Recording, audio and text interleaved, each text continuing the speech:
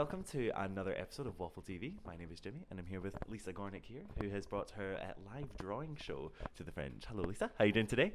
I'm doing good. Yeah, thank you. Excellent. Thanks. Now, can you tell our audiences just a wee bit about what they can expect at your show?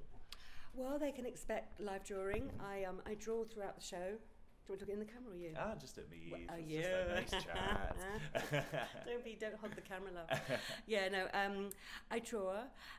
So I'm drawing like it's a studio, like a little at my house, like my desk at home, and I'm drawing, talking to the audience. I'm talking directly at them. I mean, they don't have if they don't want to do that, they can sit at the back, or if they want to get involved. I'm not doing major audience participation. But it's just, it was just telling stories and drawing at the same time. That's what I got really interested in, and how the pen goes and the watercolour. So they see a lot of watercolour drawing, paintings on the side of me that's projected, camera at top, and it goes into there and sits beside me. And I'm talking at the audience with them, not at them hopefully too much, telling a story, a story, Brilliant. And is it a personal story that you're telling? It is quite personal, Yes. And is it your kind of journey sort of through the art world, or? That's a good one to do, actually. Yeah. My non-journey through the art world. My journey, that has never happened. No, what it is I found these photographs of my grandmother, and she was quite I remember her being, she was an interesting woman because sometimes she had a very posh accent, and sometimes she got quite cockney, especially towards the end of her life. She got very cockney. And I thought, what was grandma like?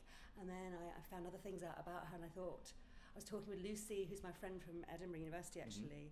She said, your grandma's life's really interesting. Why don't you do that as your drawing show, as your first drawing show? So it's really a story about me and my grandma, and finding out stuff about her, and how actually the more I find out, the more it relates to who I am right now. Amazing. And in terms of sort of the paintings that you've been doing, do you find that it can change what you draw or paint depending on the audience or things like that? Yeah. I think it does depend on what's going on in the audience, and certainly for a few of them I get inspired by things they might say, and there is different each time. I mean, the show is quite different each time depending on the energy in the room and what I might let out about myself and what I might find out about them if they want to let me know. But I mean, so it's a different show each time, I feel. Yeah. Amazing. And how have audiences been taking it so far? I think really well. I mean, I think maybe there's two sides. There's one that's quite interested in the actual story, and they're like, oh, okay, I want to hear the story.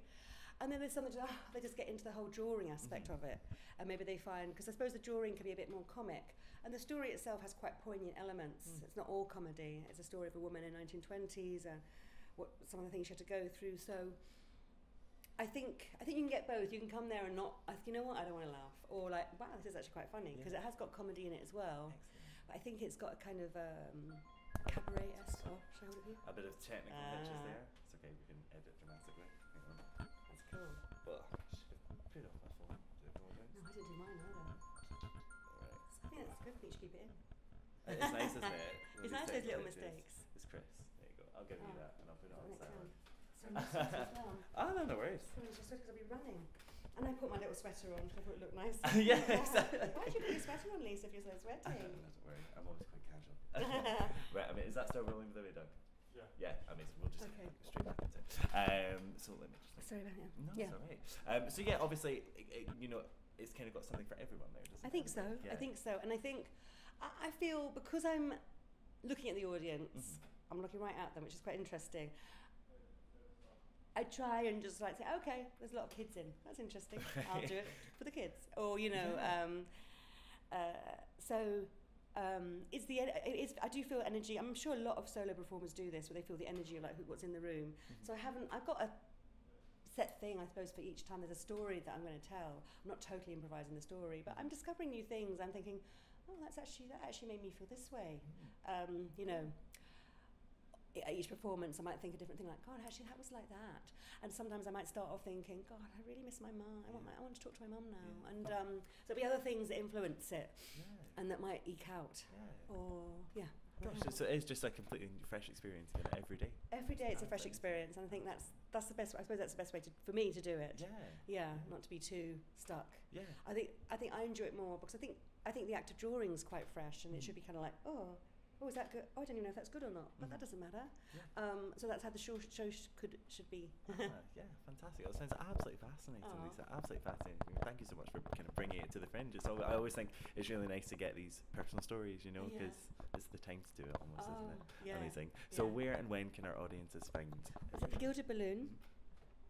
And in Teviot, in the Teviot Row house, the old student union, and it's in the balcony room, and every day at 1:30 until the end of the festival. So it's there, and it's ticket prices vary. Yeah. depending on the Gilded Balloon. Yeah, exactly. Right. Thank you so much, Lisa. It's absolutely lovely to meet you. Yeah, Fantastic. It's been another episode of Waffle TV, sponsored by Bulmers.